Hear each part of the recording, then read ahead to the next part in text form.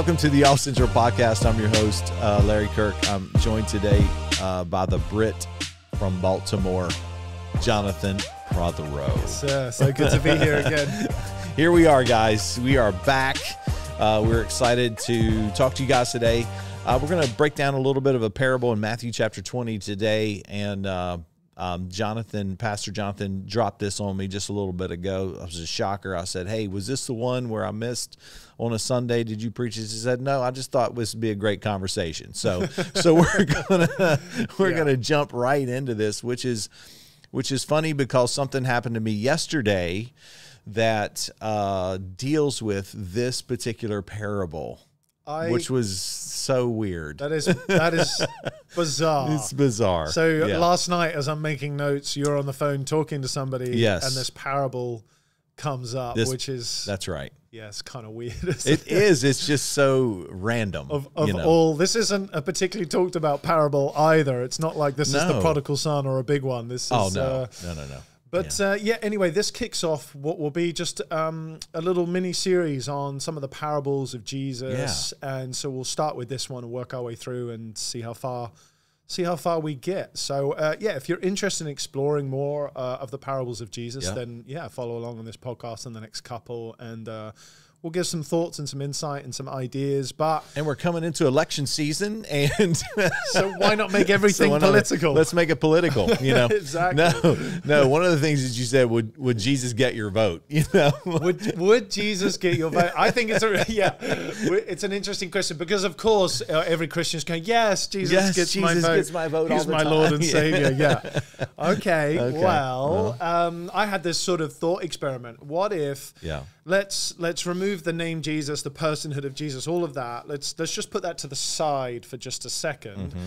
And if we were to take Jesus's principles on how to govern and how to manage a kingdom and how to do life, his policies, which would be sort of a modern way of saying that. Yep. If we were to put Jesus' policies up against a Harris policies or a Trump policies or whatever president or party, would you vote for Jesus' policies if you didn't know it was Jesus? And that, I think, is a fascinating question because Jesus says all the time, the kingdom of God is like. Mm-hmm.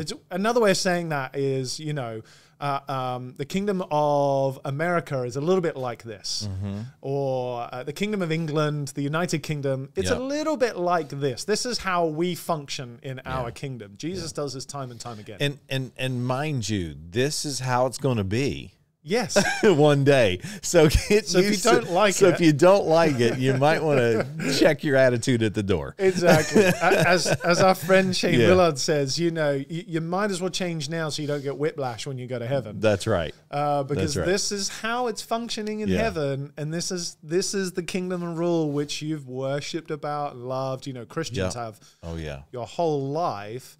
And sometimes we don't really engage with practically nuts and bolts what it actually means to run governance. Well, because I think to a certain degree we filter it through a Western culture, obviously, and that skews a little bit of the kingdom of God. And again, I'm not saying we're sinners and we're not doing it. No, I'm just saying we're skewed a little bit by our devotion to the kingdom of man. Totally. And I can say that from being American, and America. And that's right. Big trucks, let's go. And so I think sometimes we can skew a little bit of our view of the kingdom of God with how we filter it through our American culture. Absolutely. Absolutely. Yeah. Well, let's dive in. This parable that I wrote up is from Matthew 20, the one that I pulled out. And I'm taking from verses 1 through 16 here. It's called The Workers in the Vineyard. Mm-hmm.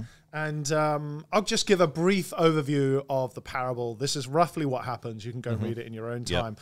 But what happens is you have an owner, a manager. No, not a manager, an owner. Mm-hmm.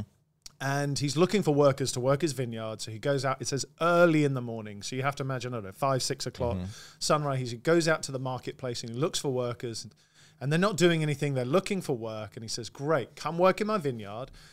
And with the first set of workers, this is what happens. So in these stories, right, we always have to preface this a little bit. Okay. Right?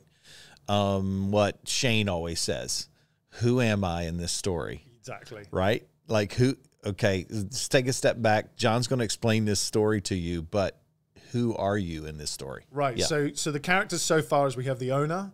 He goes into the marketplace. He finds some laborers that are looking for work, and he strikes a deal with them. Come work for me for the day, and I will give you 1 denarius, right? Which is a day's wage. I will pay you that sum of money. And they at that time say, yes. Yes, of course. They're in, of course. Great. We have work for the day. I can provide for my family.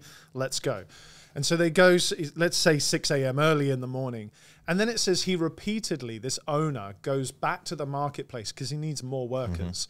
And so at noontime, he goes back and he finds more work and he says, come. Now, this is what's interesting. In the morning, with the first group of people, he says, I will pay you a denarius. At 12 o'clock, when he goes back, he says, I will pay you what is right. He doesn't say what is fair. They don't agree a specific sum. He just says what is right. And at 12 o'clock, they're going, hey, if I get a half day's wage, that's great. Sure. So they say yes. And this repeats itself. So at 3 o'clock, he goes back and he finds more workers and he says, I'll pay you what is right. And they say yes. At 5 o'clock, he goes back. And this happens a number of times. And at the end of the day, the owner says, right, here's what I want you to do. Everybody's going to get their wage, but I want you to bring in the people that came in at the end of the day, and I want you to bring them first. So they're going to get paid first. And the people that have worked the entire day, they're going to get paid last. And so he starts paying each and every person from the person who arrived last, and he gives them a denarius. Now, if you're at the back of the line, you're probably thinking they get a denarius, so that must mean I get more. But they're 2 denarius. But the owner makes a real point of going, I want the people at the back to witness the people at the front who came in right at the end of the day. Like he could have done it the opposite way and pay them first, then they can go, but he doesn't. And he pays all of the workers the same amount. Now, of course, the people at the back get upset about that. They say, hey, we've been working all day. Yeah. Some have only worked, it says, an hour. It sounds similar to the prodigal son here a little bit. The brother, similar. Right? Similar feel to it. Yeah, exactly. I've got some points here as well on that. But there's a great connection here. And so they start complaining and they start going, hey, we worked here all day. And the people who came here worked for an hour. They got the same pay as us. Man, that's what they said when I hired you, John. he walks in the final hour. He likes the final hour. Hiring the staff, and John gets paid just as much as everybody else does. You're jumping ahead here. I'm just kidding, but go ahead. Because everyone knows what I'm paid. You're right. Everybody knows. Yeah. And so, and honestly, a pretty normal human response. Yeah. It's how you would feel. It's how I would feel watching people come in, work only an hour, thinking, dang it, I could have just turned up at the final hour and got paid the same. And then you get this amazing line from this vineyard owner. And he says, am I not allowed to do what I choose with what belongs to me? Or do you begrudge my generosity? And it's an amazing line, and we could get into that. But I guess there's so much we can talk about in this parable here. Jesus is really dealing with heart issues. He's dealing with generosity, our notion of fairness and grace. And maybe let's start there when it comes to fairness and grace. Like, is this story fair? Like, is Jesus being fair? Let's just assume. Well, the right answer is yes. How I feel about it, no. Yeah, exactly. Is Jesus being fair here? Because if it was me, like if a president ran on this campaign that everybody gets paid the same regardless of how hard you've worked or what you brought to the table, I don't think anybody in this nation or in England or in any other nation or with a right mind would go, I'm voting for that. Unless you were the kind of person who did not want to work at all. although that could, if that was a policy, so let's say that was a policy. Yeah. And again, I don't know if, Jesus's angle here, like, I guess I haven't studied like that particular parable to the degree of probably that should be studied. But, you know, I think that would promote laziness in certain, you know, with certain people. I don't have to show up. I'll just show up at the end of the day and get the same wages. But yeah, I mean, think about it. I can ride my motorcycle all day and like show if your employer said, "Hey, you get paid the same if you work 12 hours a day or 1 hour a day." Yeah, most people are going to take advantage. 1 hour of a day. That. Yeah, most people would. Most people would. That is true. And again, I don't know context. Yeah, right? Totally. Like, what is he? You know, what's he doing here? And who's he talking to in that particular passage? I think this is obviously a little bit deeper thing, you know, in my thoughts.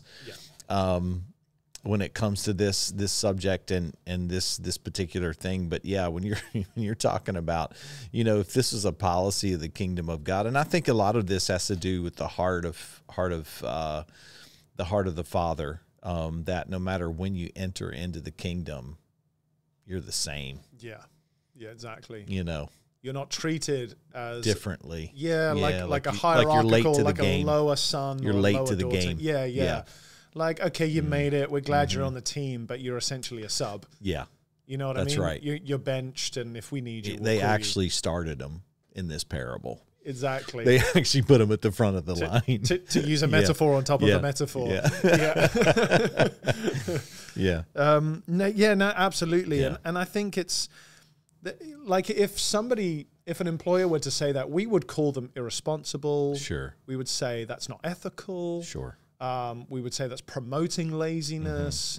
You know, we would actually give that person quite a hard time about the way this operates. And I think it's because our notion of fairness is typically based on effort.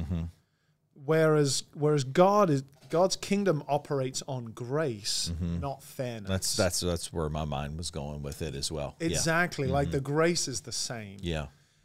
Fairness for you and me is, hey, somebody has $200 and they want to give it away. $100 goes to you, $100 goes to me. That's fair. That's split down the middle. But fairness in God's kingdom and in God's eyes, grace looks at the need and goes, hold on, you know, Larry Cook had a tough month. He needs $120. Jonathan had an okay month. He doesn't really need the money. We'll give him 80. Yeah. And so in God's eyes, the meeting the need creates the equilibrium and the fairness and the equity, as opposed to everybody just getting the same thing. Well, not to get political, but maybe this, I don't know if this would be a political statement or any kind of political whatever out there, but it's just the same way with what's happening right now in our country, like with the hurricanes and things. Exactly. You know, I mean, North Carolina and people, FEMA is not coming through because they've doled out most of their monies to other foreign entities, countries, and illegals that are coming into the country. So there's a lot of that's happening. And is there enough money for the hurricane victims of people who are citizens of the United States? And is that fair? Right? Yeah. I mean, this is what we're talking about here. Yeah, totally. And again, people in their plight and hurting, there's, you know, my goodness, we should. And there's a lot of generous people out there that are going over and above and helping these people as well, outside of the government, you know, and which that's where it should happen, you know, to you know, we should help our fellow man in hurting, you know. Absolutely. I mean, we do that as a church. We give to organizations that are boots on the ground in Florida right now, boots on the ground in North Carolina, feeding, water, all that stuff, you know. So we're generous in that way to help organizations that can make great impact. But it's, you know, that's the weight of this, you know, and you hear it all over the news, you know. Is that fair? You know, is it fair or not fair? Exactly, because that's how we function. Like humans have this internal justice system. The problem with our own little justice system in our hearts is it's bent. And it's bent toward a certain people group, or usually ourselves. Is it fair for me? What am I getting out of this? You know, you asked the question at the beginning of the parable, like, who are you in this parable? You know, are you the landowner? Are you the worker who comes early or the worker who comes late? I would argue and suggest that most of us are the early workers. Like most of us who For sure. are the people who complain that we maybe didn't get what was owed to us or what was made. And what's funny is, right, about this parable is the workers at the beginning of the day, they were happy to have work. Yeah. Oh, They were happy because they knew what they were getting paid. That's right. They didn't feel discontented until they saw someone else receiving generosity. And I think that's one of the great points of this message is when someone gets something generous and you don't, or even if you get the same thing or you feel like it should have been geared towards you or somehow somebody overlooked you. That's right. Is your heart posture joy for that person because a need was met, or is your heart posture, where's mine? That's right. I didn't get everything I think I should have got. And so there's a real selfishness in our generosity, which is why I love this idea. Like, does somebody else's generosity provoke and bring out the greed in your own when's life? the last time, I'll ask all the listeners right now and those watching on YouTube, when's the last time that you had a friend or someone in your family member or someone around you that was just so tremendously blessed by something incredibly over and above, and how did you feel in that moment? Exactly. Especially if that thing was undeserved. Right. According to you, according to humans. Yeah. And how did you feel? Were you like, oh, I didn't get mine. I didn't get worse. I've done this and I've done that. Right. I've worked harder and got paid less. Or, And or were you actually joyful for them, and excited for them? Yeah. I think for me personally, whether they deserve it or not, I don't know. But I mean, I'm thrilled by the fact that if someone is blessed with something over and above, I think it's an incredible thing. Yeah. We did something in church a few weeks ago, where we talked about the tithe, and you remember, John, I was giving money away. Right. Yeah. At church, to people in the service, in the service, and they would tithe back the whatever, the ones, the fives, the tens, the 20s, and they would tithe back one, and then they could have the rest and literally take it home with them. I wonder how many people in that room were thinking, "I wish that was me." Yeah. Instead of thinking, "Man, that is awesome." Couldn't be joyful in their hearts. Couldn't be joyful in their hearts for someone else. For somebody. I wonder how many people. And that is such a great, observe the plank in your own eye, like self-evaluation moment. And I honestly think God puts us in situations where he blesses everyone around you but you. That's right. Just to see what happens. But of course, in the parable, God does bless everybody. He does. And I think one of the principles that we should learn here is that, I wrote down here that in his kingdom, it's not about what we deserve. It's about his generosity.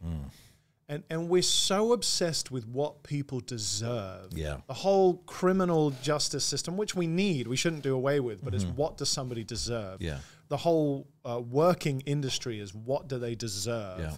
Yeah. Nowadays, woke culture and cancel culture is somebody's version of what we think somebody should deserve from a mistake they made 20 years ago. Yeah. So we're so obsessed as humans with what did you earn? What do you deserve? Pay what they're worth. Whereas in God's kingdom, in Jesus's new election political arena, that's right. His policy is, I'm not giving people what they deserve. I'm giving it out of my generosity. And if that bugs you, you need to change your heart posture because I'm going to keip doing this. Yeah, because I'm going to keep doing this, and you're not going to like it. I'm not changing to suit you and your stinginess. Yeah. I'm going to keep doing this. I mean, think about it. We have been offered forgiveness, and we didn't deserve it. Yeah, exactly. I mean, you have to take a step back and think of it in your own life, and what you deserve and what you don't deserve, and God's blessed you anyway. And given you the grace and given you mercy, showed you mercy where maybe somebody else wouldn't have. Right. And the Lord has shown his mercy in your life, and I think that's kind of drilling down on a little bit deeper. But I mean, it's you just have to really set yourself in the story. And, you know, like you said, John, are we people at the back of the line, the middle of the line, the front of the line? Where are we on that? Or, you know, I mean, I think obviously the owner is the Lord, you know, in the story. I think that's fair to I don't assume, think we would be the owner, although there could be something said there as well. Yeah, totally. You know? Yeah, for those running businesses and how do you think about your employees? Mm-hmm. And do you only give out of fairness, or is there just space in your heart to just be generous? Just to be a blessing. Mm-hmm. Totally unmerited, unearned. One of my favorite things that our parents did with us, you know, they had, 6 kids. I've got 5 sisters growing up. And you know how it is with kids when there's a birthday party and one kid's getting all the attention and the presents. Sure. And the other kids are getting jealous. And so you see parents buy them little gifts to keep them happy. And it's not taught. It's to be jealous, you know what I'm saying? It's in us, it's right? in us to do that. And one of my favorite things that mum and dad did was they would just bless us individually at completely random times, and they would teach us to be happy for that person. They said, yours will come, completely different day, month, year. Yeah. We will do something for you. And it'd be small stuff. Maybe it was taking Christy out to McDonald's, and but none of you are going. This is Christy's treat. We're going to bless her. Or, you know, I'm picking on one of my poor sisters. Poor dad and mom, that's all they could afford at the time, too, right? Yeah. Basically. Yeah. But other times it was, you know, we have some inheritance money. We're buying Jonathan a guitar. That doesn't mean we don't love you and won't get you something else, but I want you to be joyful for Jonathan in this moment because he's getting a guitar. That's really good. I didn't know they did that. Yeah, and we had to like really learn, okay, we're not getting anything today. Yeah. We're just here to be joyful for them. And it deals with something inside of our hearts. But moving on from that, I think what's interesting as well is these early workers, there's always a sense of entitlement about our lives. And the question I would ask people is, when you first became a Christian, I guarantee there was a set of prayers that you pray to God, like, God, if you can help me, get me out of this mess, get me out of this financial mess, relationship mess, this divorce, get me through this, and I will just be so happy. And typically God does that for us. We come out of the mess, but then we have a new set of expectations. Yeah. And all of a sudden what God did for us, or the agreed upon salary of the day, if you like, that would have made us so happy if God had said at the beginning, I'll bring you out of that. Then he does. All of a sudden we have this entitlement, like, no, I want more. Because that's the human heart. It is. As soon as God does something for us, we want more. We expect more in our lives. And I think we forget to be happy with what we agreed about at the beginning of the day. Yeah, no, that's a great point. There's a, you know, and again, I don't think Pastor Jonathan's saying we shouldn't expect God to do more things in our life. You're not saying that. It's just that there's a factor involved in that in being, you know, I think he says in one, and you can help me with this one, because it's just slipping my mind. Was it Jesus that said, just be happy that your names are written in the Lamb's Book of Life? Who said that? That's a good question. Do you remember who said that? Who said this? Jesus. Let's just be. If anything else, like in the whatever's going on in your life, good, bad, awful, just let's be happy with this. Yeah. You know, that this is the mark, and that our names are there. Yeah. And that it's not about collecting more things in the future. It's about what Jesus has already done for you, and you're forgiven, and you're on your way to heaven, and you have a purpose in this life, and to fulfill that. I mean, those are the important things about this whole thing. Absolutely. Yeah. It's Luke 10:20. Jesus does say that. He does say that. Yeah. And that's the thing. At one point in your life, if you look back, and if at some point in your life, if someone to tell you that you would have the life that you have now, I bet you would be filled with a sense of gratitude and love. Like if 10 years ago, if somebody had told me, Jonathan, like, trust me, God will bring you out of all of this, and you'll be so happy. And I get to that place, and then I still feel dissatisfied. that to me is a marker that I've forgotten to be grateful for my agreed upon wage at the beginning. Yeah. That thing that I know would have satisfied me and provided for me and made me so happy at the beginning of this journey. That's all of a sudden is not enough anymore. That's right. And that's what happened to these workers. Yes. They were satisfied with their pay. And here's the thing: if the landowner came back the next day and offered them the same deal, would they take it? Oh, probably not. If they had an attitude, right? I'm just going to show up an hour late. An hour before it shuts down. What changed? The only thing that changed was they witnessed generosity, which I think Jesus would have flipped it on its head then too. Like, okay, now you got that attitude. You're just going to get what you deserve. Yeah, you know what I'm saying? Yeah. You want to play that game? You want to play that game? We can easily flip this thing. You want to play the deserve game? Because it never said that these people were lazy. It never said that. So it wasn't about that. So there had to be something else that was going on in this story, like from that standpoint. It wasn't about them being lazy and showing up an hour right before the work stops. Who knows what that was referencing in that moment. But at the end of the day, I think it's the heart of God. God loves us all equally across the board. Yeah. And he shows us grace in those moments. Yeah. Whether you're late to the game or early to the game. We're all at the same place in this thing. We're all at the same level at the foot of the cross. I always say, And we don't get to dictate how God spends his generosity. No. Or to be fair, it's kind of I don't want to share details about necessarily the story that you had yesterday, but I think there was kind of a similar point that you had to make that when somebody owns something, they can do whatever they want with it. That's right. And they may ask you for your opinion, but at the end of the day, it's their prerogative to share their generosity however they want to. Yeah, it would be like, I'll just give the example if it was me. And here I am working the farm and it's, a few hundred acres and working the farm, getting benefits from the farm. And my sister doesn't even work the farm at all. Mm-hmm. She's off in another world. Right. She's traveling, she's doing whatever she wants to do and living it up. And I'm working hard at the farm.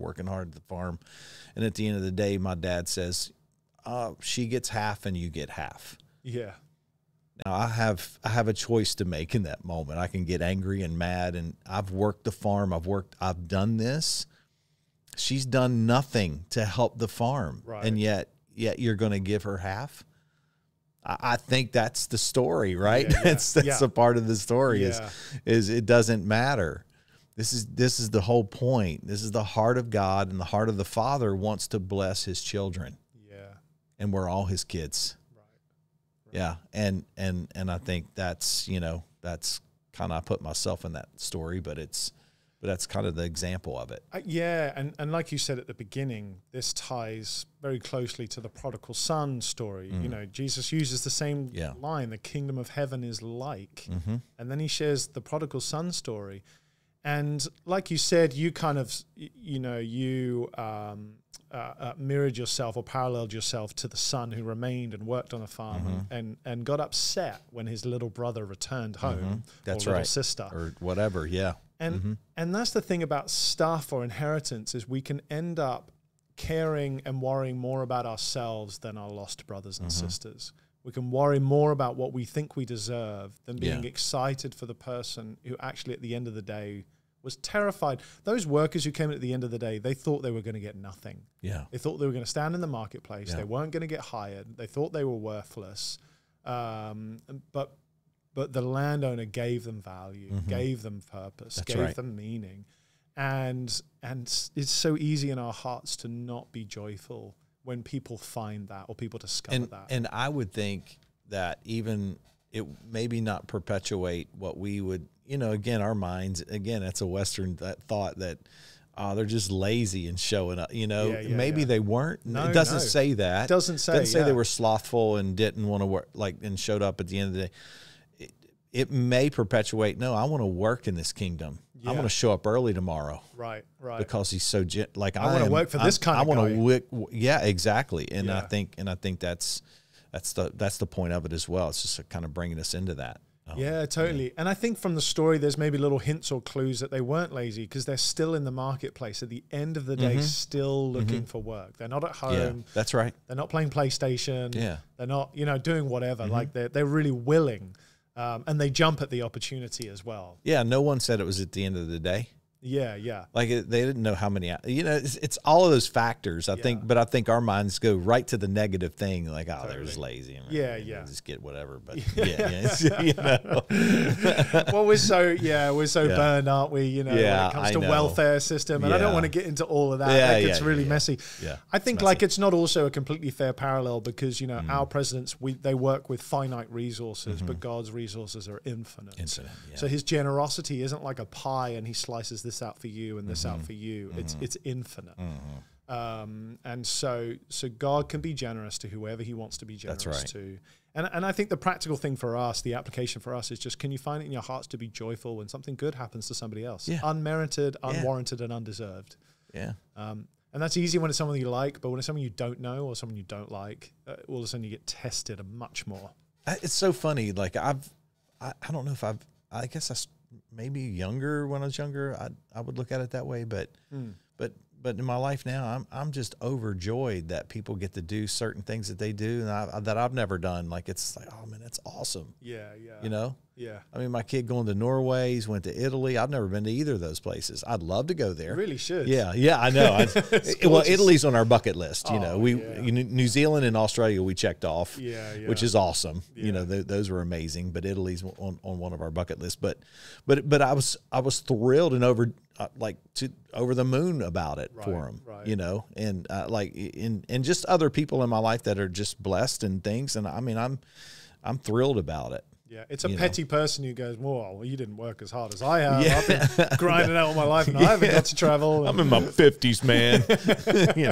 He's thinking 26 and doing this. Yeah. I've been here since 6 a.m., I can tell you that. That's right. Oh, my gosh, that's funny. So, good stuff. Yeah, so for me, the moral of the story is live by grace, not fairness. Yeah. It's good, man. You move in that way, and you'll just begin to discover much more the characteristic of God. Yeah. God is just, but again, in Exodus, justice and fairness, by the way, are two very different things. Very true. But I don't want to, again, that's a whole philosophical sort of debate. Very we can true. get into that. But, justice is more about the morals, whereas fairness is much more subjective. But God is just in Exodus 20. But if you read Scripture, it's always freighted towards mercy over justice. It's not 50-50. That's right. It's his, in Exodus 20, it's his justice will rain down on the household to the second and third generation. But his mercy is for thousands. Yes. It goes on and on and on and on. The picture here is like a scale of weights. His mercy is new every morning, every day. Every single day, forever. And so it's the mercy side of things is always much more powerful. God is much more interested in people. Yeah. That's right. Another way of saying it. That's than the right. rules. It's right. He loves people more than the rules. And God's generosity will tick you off at times. It will. And you're going to have to be okay with it. Yeah. You have to learn to be joyful about it. That's right. Yeah. That's right. Because it is more blessed to give than it is to receive. Exactly. At the end of the day, there's something in itch that you'd love to receive something, but when you're able to be generous and be able to give it, just think of that as that's the heart of our God, the heart of our Father. For God so loved the world, He gave. Yeah, and thank God as well. Yes, like for goodness sake, you wouldn't get anywhere near the Vineyard if it wasn't for His generosity. That's right. That's so true. His grace upon you. So don't forget your first love. Don't forget the gratitude you had in your heart towards Him when He brought you out of all that mess. And don't get entitled thinking I deserve more just because I've been in the game long enough. So good. Yeah. Close us out. That was so good. Close us out. Yeah, absolutely. Well, stuff to wrestle with, and feel free to ask questions. We'll go through a few more parables. Thank you so much for tuning in. We know your time is valuable, and so we just so appreciate you being here and opening up Scripture with us. It means everything to us. So anyway, please make sure that you like, subscribe, review, 5 stars, do all of those things that help us get this message out there. Aside from that, we pray that this in some way has enriched your life. God bless.